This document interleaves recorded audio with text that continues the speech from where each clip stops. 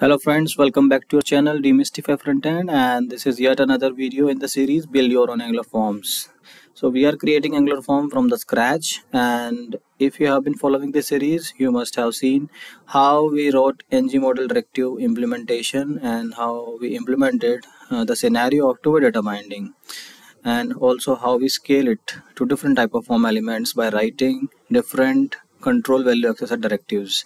So we will continue with the ngModel implementation by adding one more scenario, that is validation.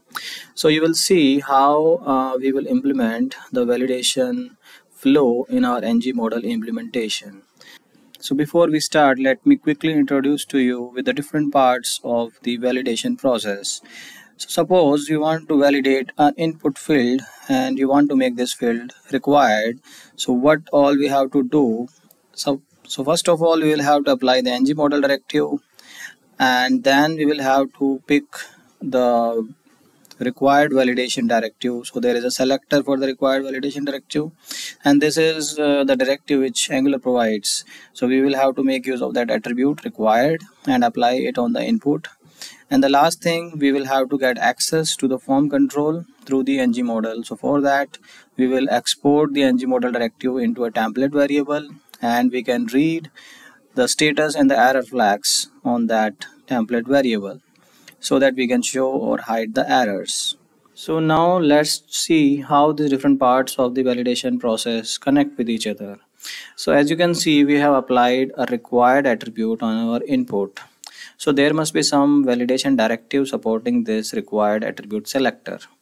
And likewise, we can apply as many as validation directives as we want as per our use case. Suppose now we add one more validation directive, that is min length, which will ensure the input value has a minimum required length. Okay, and you can also see how we show and hide the errors based on some flags like status errors on the ngModel instance, which we have captured in a template variable name.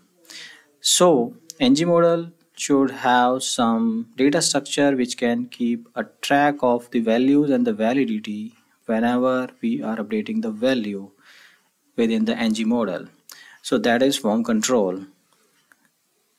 Now, how the form control get access to all the validations which we have applied on our form input through different types of validation directives.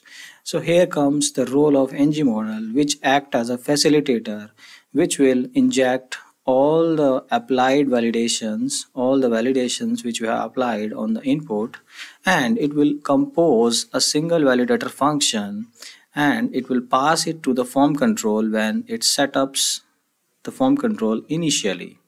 So what happens now? The next time when there is a change in the input value, either programmatically or by the user, ngModel will update the form control through the form control API, that is set value.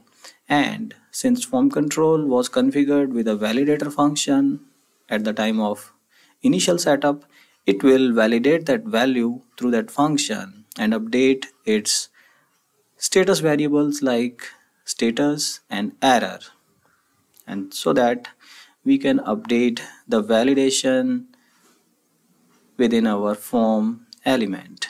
So that's all from this video, and going forward we will see a couple of videos recorded just to implement this entire flow in actual. And if you like the content, if you like the information I shared in this video, do like it, share it with your friends, and don't forget to subscribe.